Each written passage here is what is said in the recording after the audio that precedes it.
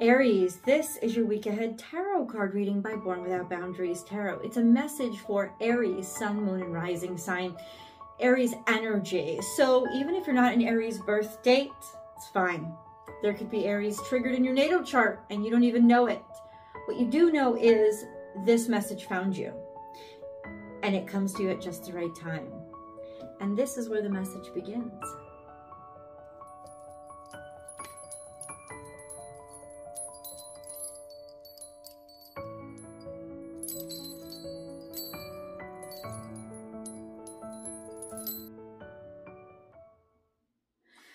We have Vulture Spirit, Vulcan. Yes, nothing is wasted. Vulture Spirit for me is the treasure in the trash heap card. It's the energy of, oh my God, I've just been through crap. And I'm looking at, like, there's this rubble everywhere. And yet, there's opportunity here. And just the fact that you're in the mindset to be able to see it is optimism. It's a sense of you're winning. But this is also a sense of you can look at a situation and see opportunity where others cannot. And things are about to clean up. There's about to be a cleanup in your life. Now, you could carry this literally and start actively doing it, and that will supercharge the energy of actually starting to clean up your life, clean out the old stuff, or you're going to get the opportunity to clean up stuff that has been attached to you or you've been holding on to. And I mean actual stuff. I don't just mean emotions or relationships. I mean actual stuff. Get rid of it. It will help you to unclog your energy. It will also help you share resources, right? Giving is the greatest demonstration of abundance, that you have something to give. So there's nothing that's a waste in your life. And you're ready to be where you are and handle what's in front of you. So let's get deeper into what this energy means, right, Aries? So remember, as I split the deck, Aries, there's going to be cards that fall out. That's fine. I'm going to leave them where they lie because that is part of the message, it's part of the process. If you need a personal reading, I do provide those. I provide many different options as well. So check out my website. It's the only place you can book with me. www.bornwithoutboundariestarot.com. You can find the link in the description box or on the front, the main page of this channel. There's a link you can click on. It's bornwithoutboundariestarot.com. Sorry about that, guys. If you're just finding this channel now, don't forget to subscribe to the channel and help it grow. And then ring that notification bell and select all notifications so that you know when I go live, because this is the only place where I go live and do free public tarot card readings. That's right, the only place.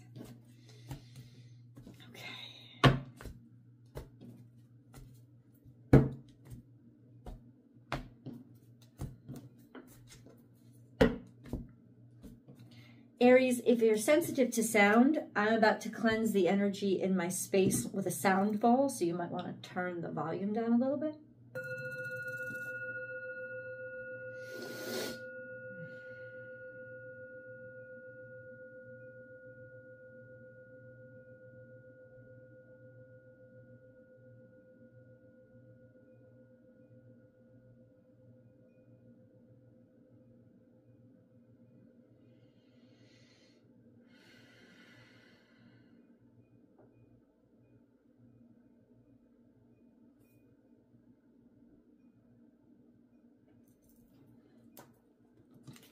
Let's give it one more shuffle, Aries, to see where we're at.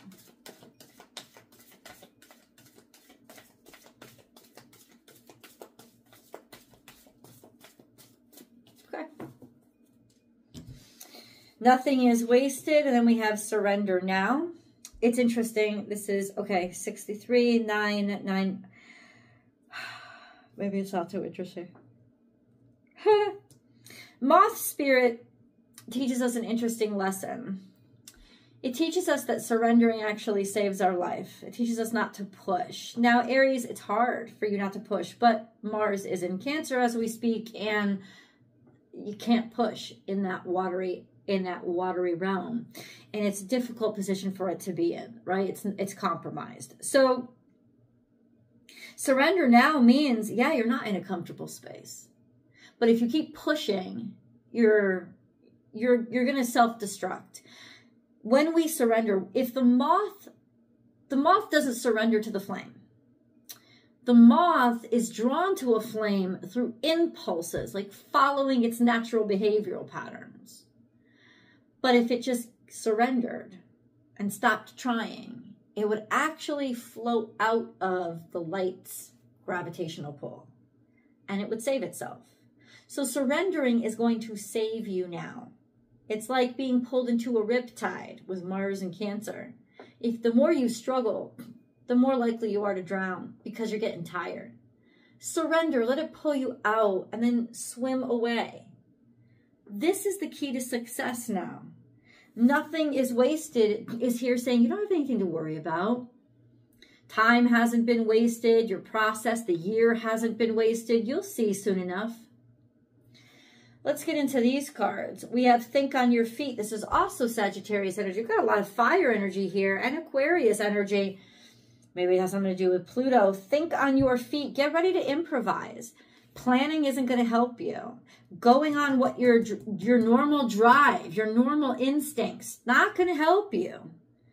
Allowing yourself to sort of wake up and improvise and be malleable. When Fox Spirit comes up, you're being asked by the universe, be malleable, improvise, don't predict, live in the moment. It's not about being reactionary. It's about being present. And then we have Spirit has your back. So this is all a life path that Spirit wants to support you on. And if you tap into your faith, then you can see and tap into Spirit's aerial perspective. And you won't have to worry so much about not having direction, because you will have direction and you will connect to that GPS system through faith. This is the energy of actually luck can be on your side this week if you allow yourself to let go and improvise, and you'll figure out different kinds of no, it's not even strategies. It's almost like law and authority is going to be on your side in ways that you didn't even predict right now. And maybe you feel like you've thrown things away. You've thrown money away. You've thrown time away. You didn't. This is a beautiful energy of surprise direction and something surprising actually working out. So let's see, Aries, what the play-by-play is, because we're going to get the details. How does this week end up? Where do we end? We have the King of Pentacles. Okay, let's see.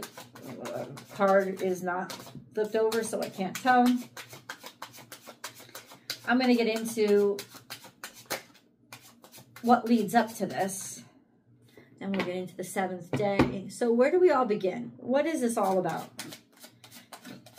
Don't struggle, don't fight. I know your natural instinct is to fight. That's that warrior spirit. But well, we start out in confusion. We start out maybe even being smoke screened.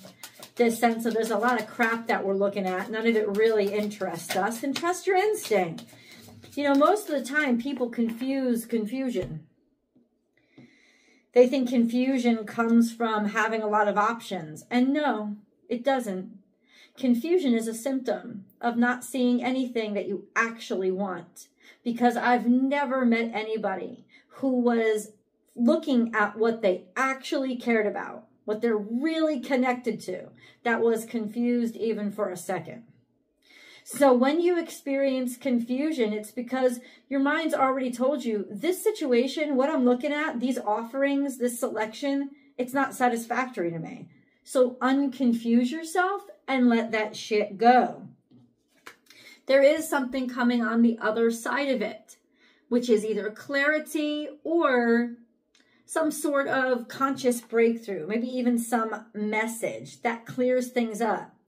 But as far as day one goes, or where you begin, don't settle. That doesn't make any sense.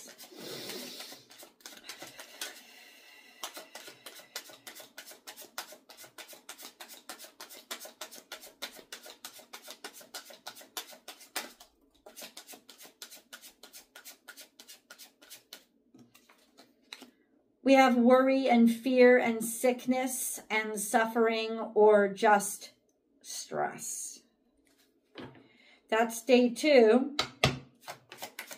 What I think happens is you finally allow yourself to give up on something, and then you fucking worry about it. And then you get all kinds of crazy and paranoid, like, oh no, like, what did I do?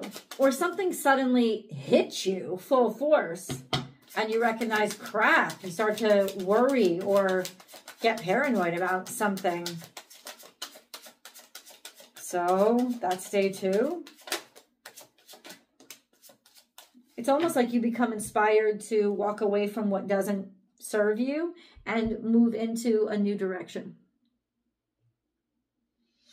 Allow yourself in a way to recognize that this isn't worth the stress. Or unless you're being impacted by so much fear that you just give the fuck up and allow yourself to sort of be lost and confused.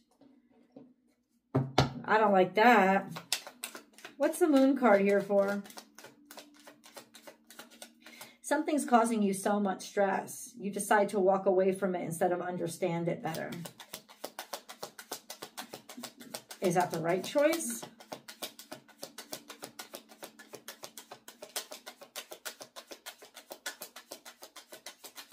Hello, what should they do on day two?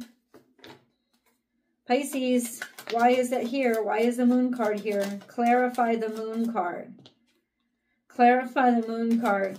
Yeah, Three of Cups is I don't like being around here. I don't like the people I'm surrounded by. Maybe you feel like you have to hide it. You feel like you have to pretend like it's something different, but it's almost like you're keeping it to yourself how much other people are really bothering you. But they are. It's stressing you out. And it's honestly making you like want to just walk away. If you can, do it. Because this is definitely the week to surrender.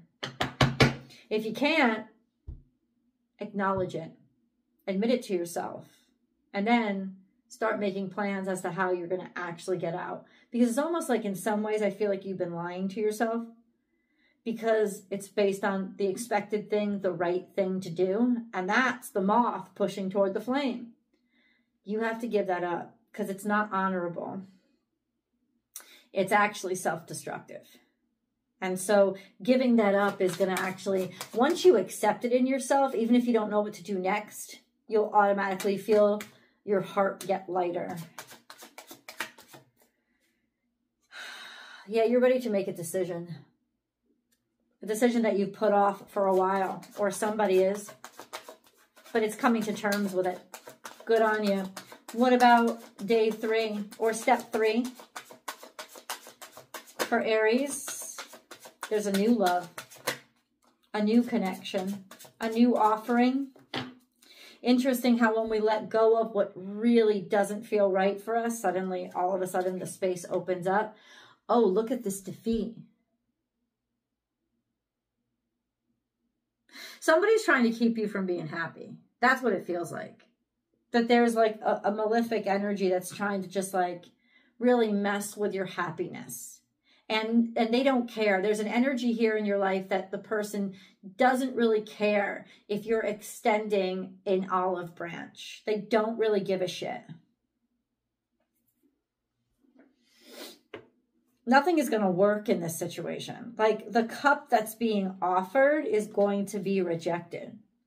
It's almost too little too late in some situations. Okay? Okay, I don't know what area of your life this is talking about, but not worth fighting for. And then we have the Seven of Swords. Your reading last week was so beautiful, and now this couldn't get worse. But honestly, it's clarity, right? Seven of Swords is somebody's been undermining you. Somebody's been not backstabbing you, but taking from you or draining your resources, or your thoughts have been, it's like you haven't been seeing how you've been taken advantage of. And now it comes into consciousness. And what does Aries do about it? It's like as soon as you pull back and stop struggling or overcompensating, it becomes very fucking clear what or who you're dealing with. This could be a narcissist who tells you that they love you at the same time as they hurt you. And ultimately, this is a draining energy.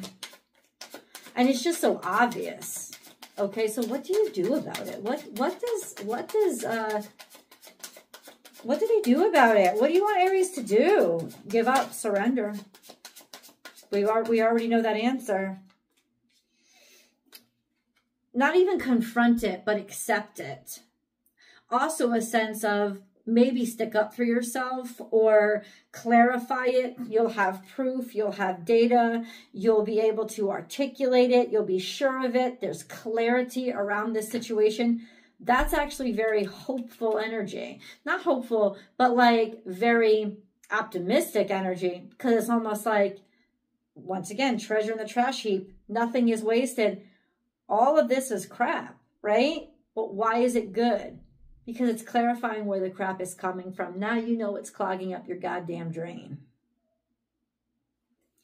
Right? And you're willing to cut these ties, I bet, I hope, even if it's not easy. Day 5, Aries. Day 5, Aries. We have a new start, a new opportunity, a fresh place to plant, or new hope. And I think this is like the seed, right? The seed that you want to plant. Okay, what about day 6? We have competition. It's like you just got to get yourself out of this nest of snakes, because this is so low vibrational at this point. It's like as soon as you get a new opportunity, people are there to try to tell you no, to try to tell you you can't, to try to get in your way, try to complicate things. Proceed in faith in the opposite fucking direction, because honestly, 5 of Wands is then all of a sudden met by 6 of Wands. So there's just this sense of maybe there's an offer that comes through, or I don't know, somebody's being concerned, or where is your heart really at? What do you want Aries to do? What is this fucking Knight of Cups? Be clear. Say how you really feel. People will be very happy with you. Come out in the open. Make a public announcement. Don't keep this to yourself anymore. Don't keep doing this alone. And get yourself out of that nest of snakes. Because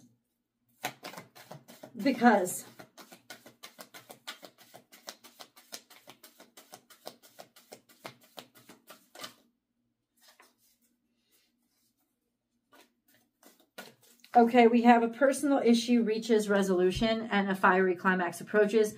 This is Aries and Cancer energy. It's cardinal energy. So now it's telling you to take action. Yeah, it's going to be an emotional week, and you're going to want to be aggressive and confrontational.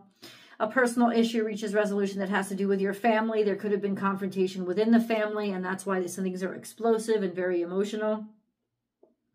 There is going to be not a full moon, but a moon in Cancer that conjuncts Mars. So this is Wednesday when I'm filming it, and honestly, that's when it's happening. So there's just this energy of there's going to be emotions that come out and are finally spewed, and don't hold back. It's not that you're attacking, it's that you're just being honest. And ultimately, that's what starts the healing, or at least puts you in a better place. Yeah, there's a lot. It's a very emotional week. Emotional and confrontational and challenging because of it. But a personal issue reaches resolution. At least it reaches acceptance by you finally facing it and admitting to yourself that it's happening. So I think that that's the biggest struggle here, is by trying to pretend like it's not, or like something isn't, that something is right when it's wrong. And once you come to terms, oh, this also came out. I didn't see that. Full moon in Gemini, the answers you need are coming. Now, what are these answers? There's a lot of full moon. You know what that means? There's a lot of emotion coming out. What are the answers that Aries is going to receive this week? I feel like it's an information or in conversation. 10 of Pentacles. Who's got your back? Answers you need are coming with regards to money or opportunity or something that's firm or something that's secure.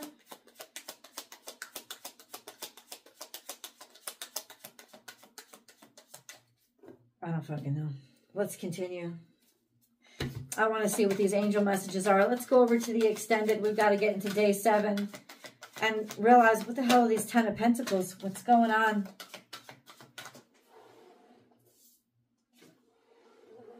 Multifaceted. There are many layers and dimensions to the situation or person you're asking about, but it's in reverse. Let me tell you something. This is all very fucking clear. Stop making excuses for this person and go on to your abundance and happiness with your own stability and your own home. Because honestly, making excuses for this person is only setting you up to be taken advantage of some more. I'll see you in the extended. Link is down below, or I've pinned it to the top of the comment section, Aries.